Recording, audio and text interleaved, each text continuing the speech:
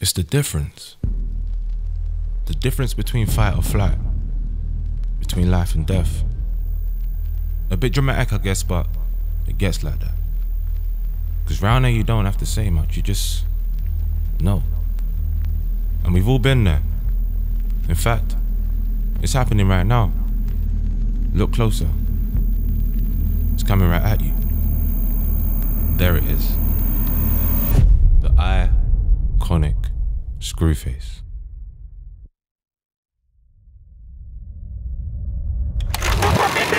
In the 4-5 Now that takes me back to years spent twisting up our faces in self-defense, when we armed ourselves with a mere expression.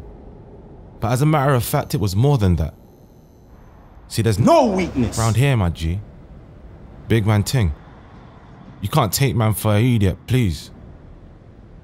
And a smile, well, that's the last thing we expected to see. It's mad how we perfected the screwface like it was some sort of rite of passage, because all it seemed to bring was more passer and more damage.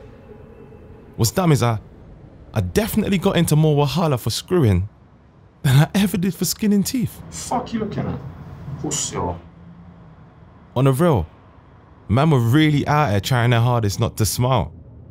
And we'd actually get offended when girls didn't fuck with us. What? Bro, I don't know about your thing, you know, my brother, but you see my thing, I was getting girls from way back, my bro. Lies. Who's chatting shit? Madness. But seriously though, I can't help but wonder, how many of the man would still be boys if they smiled more? How many of the man would still be free if they smiled more?